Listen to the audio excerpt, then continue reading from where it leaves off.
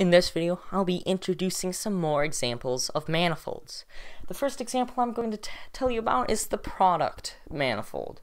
So if M and N are manifolds, then M cross N is a manifold. Okay, so the Cartesian product of two manifolds is a manifold, and more specifically of dimension, the dimension of M plus the dimension of N.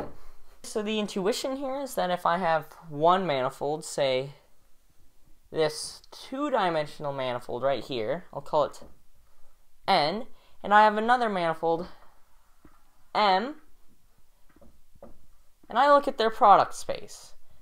All of the pairs of points, one coordinate in M, one coordinate in N, this is still going to be a manifold, and it's going to be a manifold of the sum of their dimensions. So for example, if I have, say, this right here is R2, and this M right here is R, their product R2 cross R is a manifold, and it's going to be a manifold of dimension 3, and in fact it's just going to be equivalent to R3.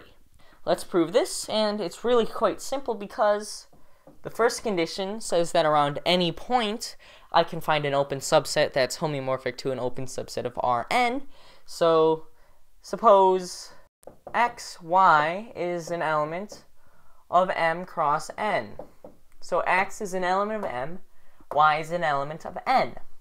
And we can use that fact to our advantage, because then x is going to be an element of some chart, u phi, and y is going to be an element of some chart, v psi, by the fact that M and N are manifolds. And so what I can do is then I could say that xy is just going to be an element of the chart u cross v, phi cross psi. Now phi cross psi is just going to apply phi to the first coordinate, psi to the second coordinate, like this. Okay, it's just going to take in xy, I'll put phi of x, phi of psi of y, and it's very easily seen to be a homeomorphism, and u cross v is just a basis element of the product topology, so that's obviously an open set. So that's the first condition. Around any point you can find a chart. The second condition is that it's Hausdorff. This is a product of Hausdorff spaces. That's Hausdorff. Okay, number 3. It has a countable basis. Well, M and N have countable bases, and so I just take the product basis, and the product basis of two countable bases is countable, so yes. From this, we can easily see that the finite product of manifolds is still going to be manifold, because if I had M1 and M2, I can take their product, that's still going to be manifold. This is a manifold, and I could take its product with another manifold. Well, this is going to be a manifold, I can take its product with another manifold, so on and so forth, just as long as it's finite, or else that process wouldn't work. Okay, so a nice easy example is the N torus, Tn, and that's just going to be the circle multiplied with itself n times. Okay, so for example, T1, the one-dimensional torus, is just going to be the circle. T2 is going to be S1 crossed with itself, and it's actually going to be homeomorphic to a donut, like this. Although it might not seem entirely obvious, here's an animation to help you. Here, you see a point on S2 on the xy plane. Let me draw in the xy plane so that you're able to tell. So here, you can see it's just a point going around the circle on the xy plane. Now, this is S1. Let's go ahead and add in another circle. So here, you see our black point going around the xy plane. It's just going around in a circle around the xy plane. Now I have this new green point, which is going around a new circle around like this. So that green point is going to be given two coordinates. This black point's coordinate, which is going to be a point on S1, and the coordinate of this new green circle, its coordinate on that. And that will give you a unique green point like that.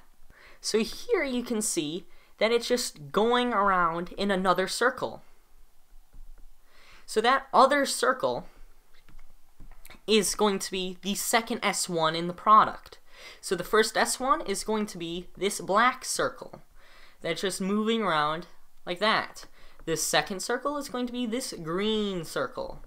And this is what the product is. This is the product. But guess what? This right here traces out a very specific shape. And so let me go ahead and show you what it traces out. It traces out this shape. So the product of S1 with itself, given in this weird sort of way, is this weird shape. And as you can see circles like that, and you can see a circle around like this. So this donut right here is homeomorphic to S1 cross S1, which is the 2 torus. Now let's move on to something a little more abstract. So say that V is an n-dimensional real vector space.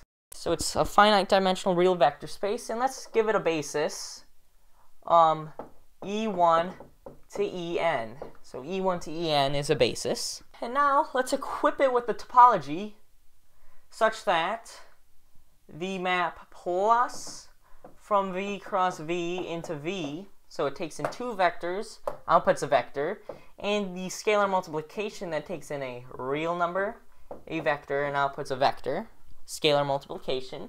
Both of these have to be continuous. They don't have to be homeomorphisms, they just have to be continuous. Now let's look at the map E that brings you from Rn into V. And this map will rely on this basis because we define it as e to the x as just the sum from I equals 1 to n of xi, the ith coordinate of x, times ei, the ith basis. So this is obviously going to be continuous due to the fact that these are continuous. So that this is a composition of just continuous maps. How do I know that E inverse is continuous? Well, E inverse of a vector V is just going to be its components, V1 to Vn. It's just its representation in the real numbers. And I'll leave it to you to verify that this is continuous only knowing these two. I have it that V, the vector space, under the map E inverse is a chart. Because V is an open set, E inverse is obviously going to be a homeomorphism due to the fact that E is a homeomorphism, so that this is a chart. And that's it. That's all we need, because every point is contained within V, and the fact that it's Hausdorff is given by the scalar multiplication with R, and the fact that it's second countable is given by the fact that it's a real vector space. What easily follows from this is that matrices, M by N matrices on R, are also manifolds, are M times N dimensional manifolds.